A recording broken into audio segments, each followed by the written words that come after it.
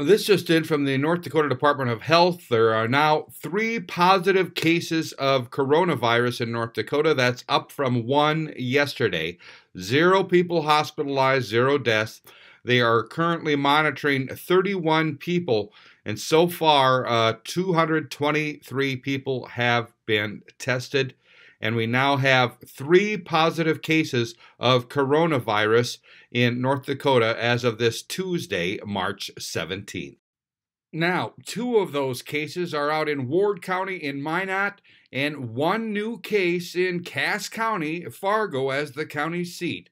Again, 3 positive cases of coronavirus in North Dakota. Now 1 on the east side of North Dakota in Cass County, and 2 cases out in Ward County by Minot.